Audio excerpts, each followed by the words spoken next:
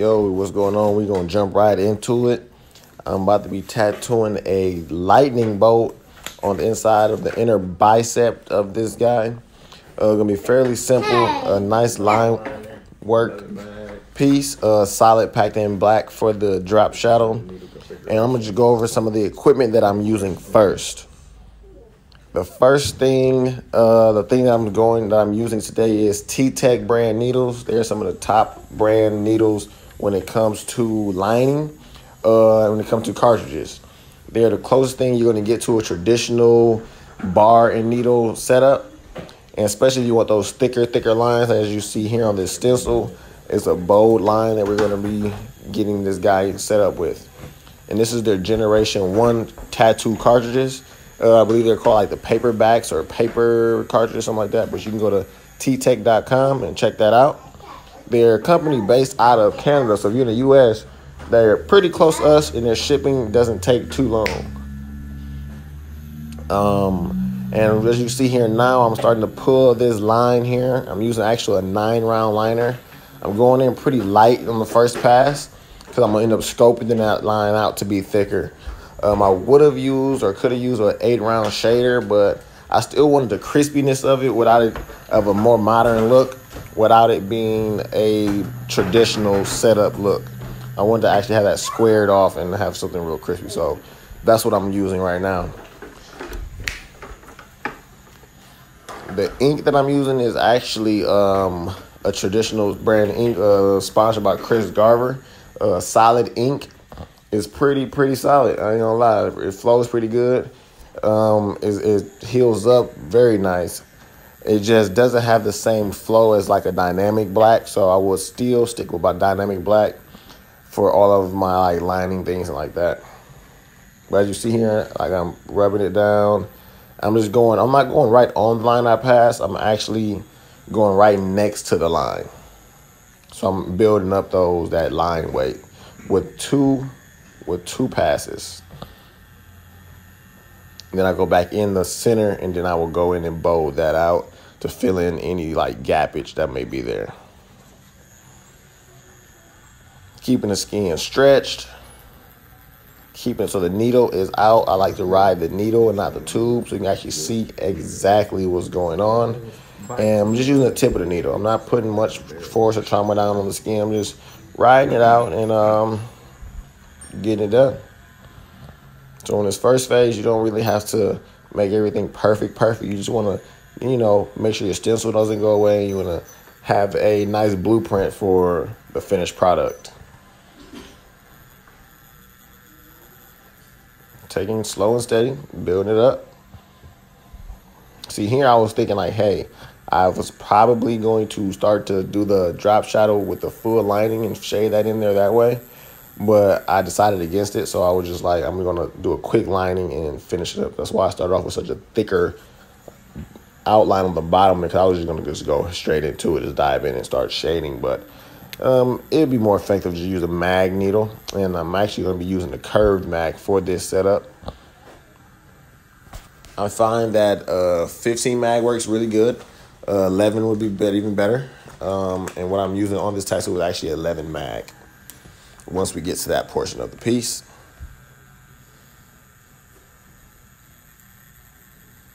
So let me see if we can actually like zoom in here now. You can check out like how exactly close we're going with this.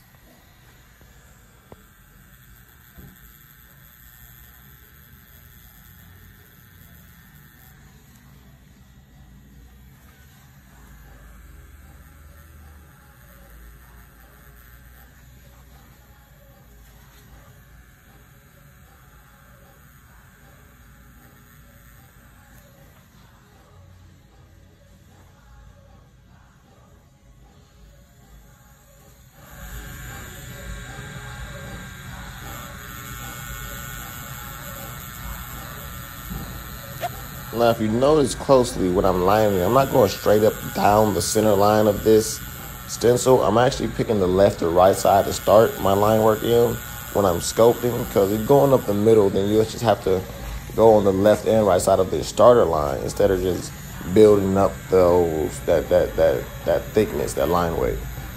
So I'll make sure whenever you're going to build up your line weight, to make sure you have a good starting part of that stencil, and don't just go ripping right up the middle, because that would just start to swell it up a lot more and harder to build up that without causing scar tissue.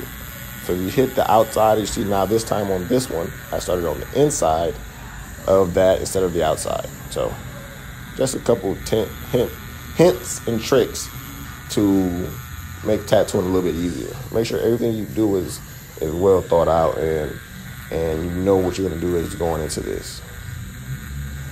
Yeah, you see now I'm doing little circles to fill in those double lines I just did. And voila, there you go. Nice black solid line. And this is a black person I'm tattooing right now, and our skin tends to swell up a little bit faster. So don't be scared if you're going over a tattoo and say it doesn't look like it's dark enough, it doesn't look like it's packed in enough. Just keep going, and then go back to it, and you better check it out and see what was actually done there, and you can go and touch things up. You don't want to overwork no area at all.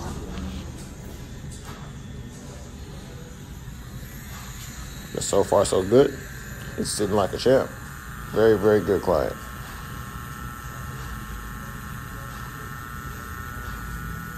And this is the inner bicep, by the way, so it's a really thin tissue, and that tends to be a real sensitive area, and also an area that swells up and gets inflamed a lot while tattooing this area. So you have to be very delicate with this area.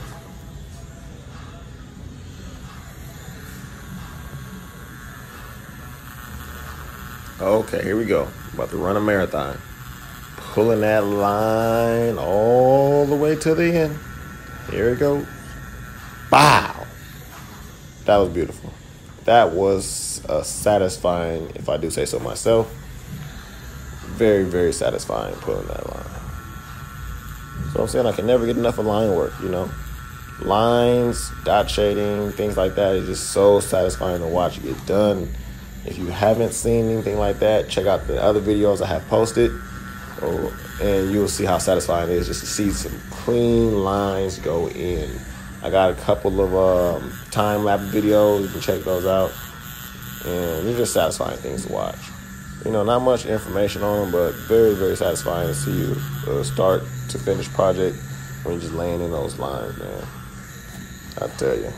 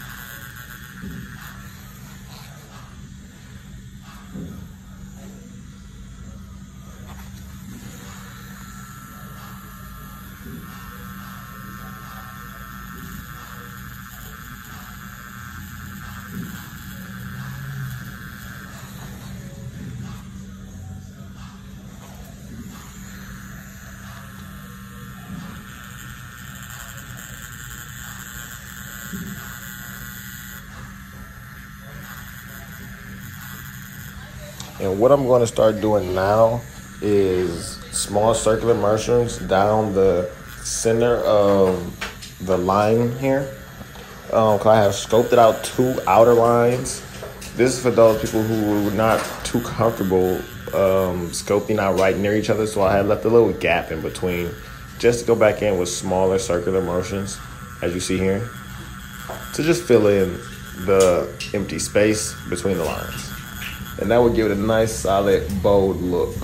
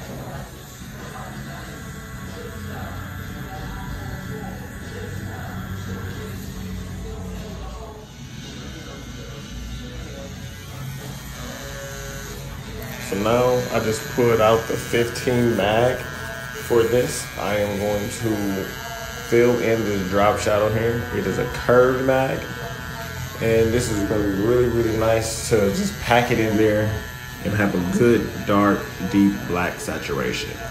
As you can check it out here, I'm just shoveling it in back and forth. And then I will turn it on its side so you get closer to those edges for that fine detailed work to just get tight up to the edge of that line work that we put in there. And just like a little painterly view is what I'm doing, just smooth forward and backward strokes.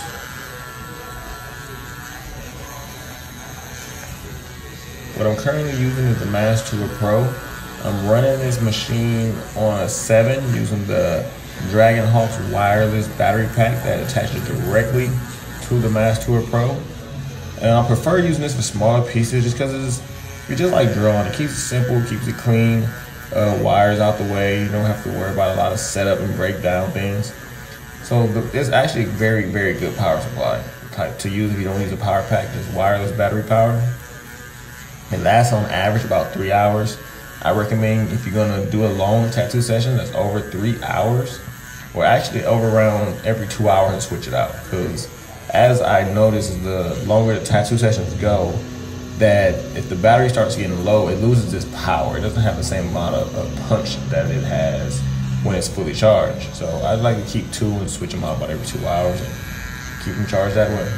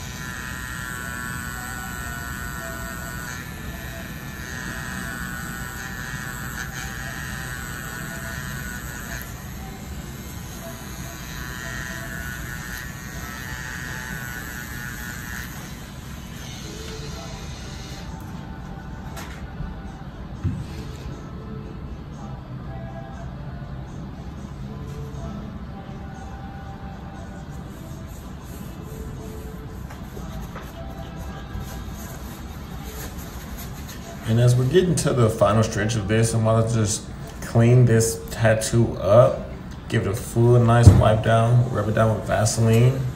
I use Vaseline only while tattooing, not while it's healing for aftercare, because I'm constantly wiping the tattoo away. So I'm constantly wiping the Vaseline off of there, and it just keeps it lubricated as I go in to tattoo the client. It makes it a much smoother and easier way of tattooing.